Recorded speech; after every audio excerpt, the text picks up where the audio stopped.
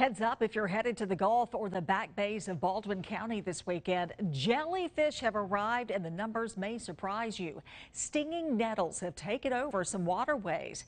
News 5's Debbie Williams takes a closer look on the Baldwin County beat. Well, these guys have been here for a couple of weeks. Their nickname is Candy Striper, but there's nothing sweet about their sting. Aren't they pretty cool? If you've never seen them before, we found jellyfish, see, Mama? It can be a little overwhelming.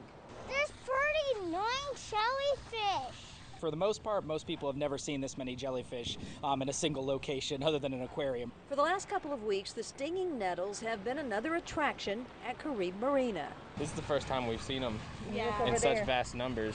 And they're not just limited to the back bays. Purple flags have been up along the beaches too.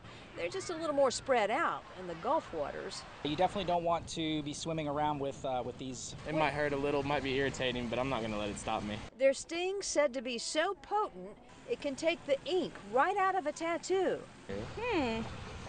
Is there any tattoos you want to get rid of? Nope, not at all.